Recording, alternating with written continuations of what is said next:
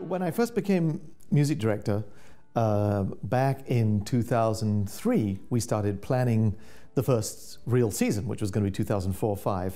And I wanted to start a special festival to celebrate new music, because there had been many festivals done before over the years in Toronto, but somehow the words new and music, when put next to each other, are very off-putting.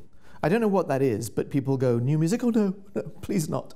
So we started talking about various different options for titles, and there was the idea of New Horizons or New Creations, and finally we landed on New Creations, and it just seemed to somehow be less intimidating to people once we started talking about it and promoting it.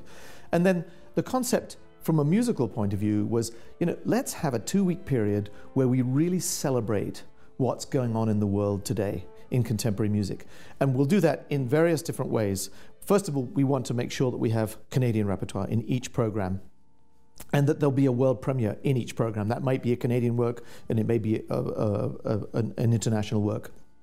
But then on top of that, let's find repertoire that has been premiered somewhere in the world, wherever it is. Could be in New Zealand, or it could be the Berlin Phil, or it could be the London Symphony, doesn't matter. Some really interesting piece that we think should be heard by our audiences in Toronto.